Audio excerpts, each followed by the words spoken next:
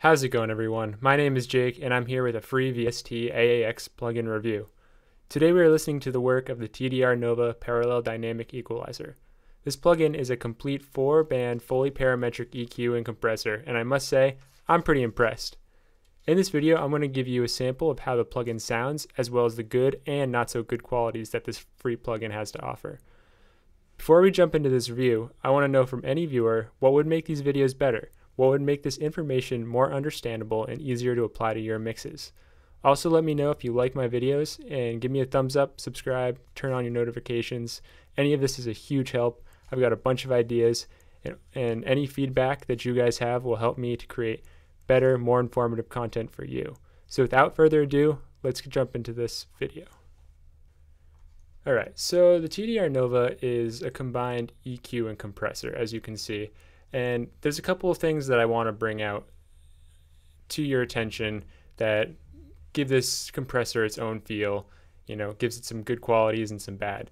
So the first thing that I noticed before I really started working or learning this plugin was that right off the bat, the filters give you an option to go up to the 72 dB per octave slope, which is pretty impressive if you think about it. That really allows you to cut off those frequencies right at that knee of the filter. So that was pretty cool. I mean, if you take a look at, let's see, pull up this EQ 7 band here. If you take a look at this, it only goes up to 24, so that's 3 times steeper slope, which is, not necessary all the time, but it's definitely nice to add and gives it a bit more versatility. So the next thing that I noticed while working with this EQ was that there's only 4 fully parametric bands of EQ that you have to work with.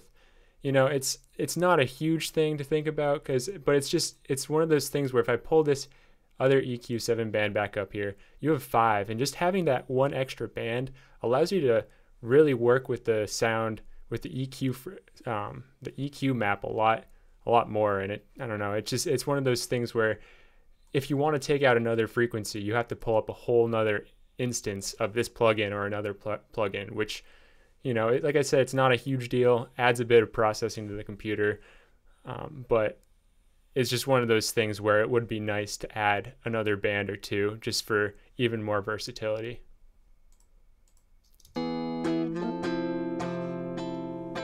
One thing that I do really love about this plugin is the lack of coloration that the boosts give to the element that you're EQing. So let's take a look at this guitar here. As you can see, I did a little bit of boosting in the higher range of the frequency spectrum on this guitar here. Let's bypass it and listen to the guitar without the EQ.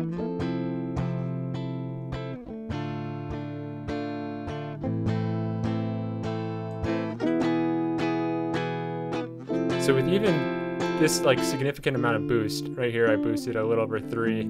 This is around 3 dB. So that's it's a rather significant boost in these certain frequency ranges, and especially because I have a shelf here.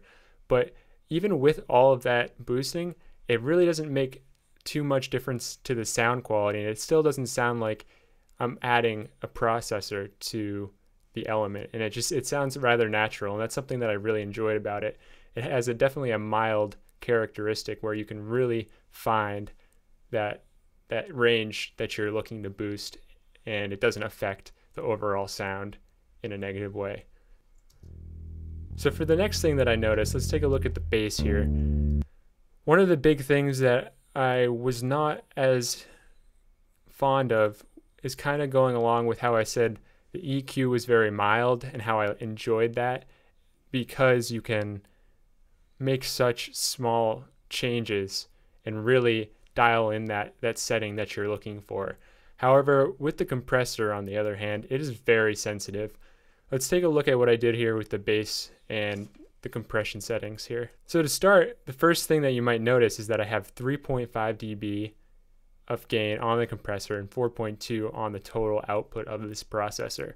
So that is getting up to almost 8 dB of added gain, which is quite a large amount. And then you also look at my ratio is not even at 4. 4 is usually the standard that I start with and either dial back or dial up depending on how much more I want to compress the sound. And also, you look at the threshold's not up very high. I mean, I still have another, 60%, 66% that I could raise it up. So it's one of those things where even though this isn't dialed in too much, it's hitting the compressor very hard, and it's a very sensitive processor for that. So let's take a listen to see what this compressor does at these settings.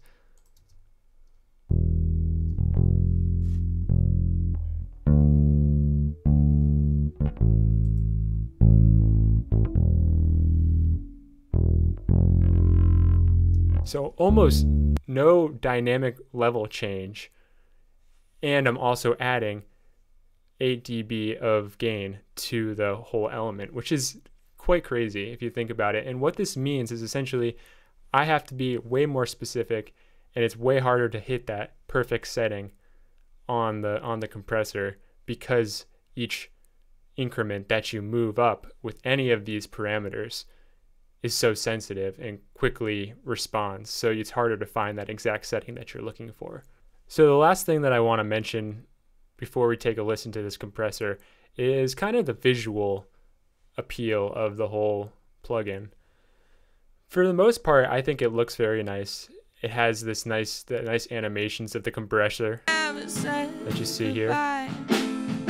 It kind of helps you visualize your attack and release time a bit, which is a nice, a nice element to add. It makes it more visually appealing. However, my only complaint is that the attack and release here are not in the knob form. When they're such arbitrary numbers like this, it's hard to tell where on the spectrum you're landing. Versus when you have a knob, you can kind of see where you are in terms of attack and release. For example, I'm going to pull up a different compressor here. This is one of my go-tos, the FG Gray. And if you look here, I have this attack time and this release time in which I can kind of see on the spectrum of fast to slow where I am. Whereas like this is in the middle. I know I'm having, a release time in kind of the middle of the whole spectrum. Whereas when we go back over to the TDR Nova, it's kind of hard to detail that out. You could say like, oh, we're at 40 milliseconds here. Is that a fast? Is that, how is that affecting the compressor? Is that really fast or really slow? What you have to do is you have to bring it all the way up and to realize how fast or how slow the signal is compressing due to the specific processor. So that's just a small little nitpick that I would prefer a different visualization of. However, once again, not a huge deal. I'm always more focused on the sound quality. So speaking of sound quality, let's go ahead and see what the work of this compressor, what this EQ and compressor has done to this mix. So to test this plugin, what I did was I added only one instance of the compressor to every single element in the mix. Doing this, it really tested the power and the capability, as well as it kind of helped me on the fast track to learning how to effectively use this plugin. So let's take a listen to everything without any mixing, just a couple level changes here. And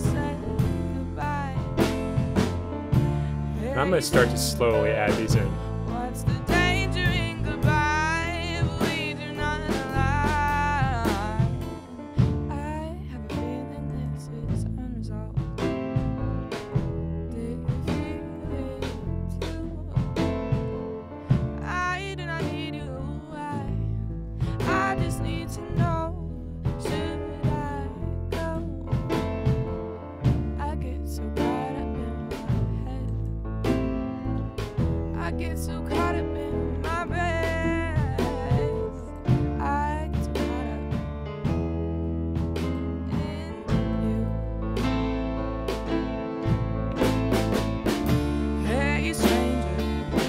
What's the danger in a love we never said goodbye?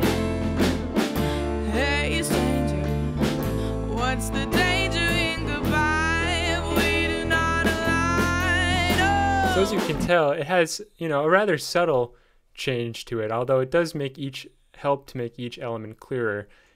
Now, I really do think this is a great performing plugin. It has its specific uses. I definitely would not use it as I did here. I was mostly just using this method to see, the full potential of this plugin.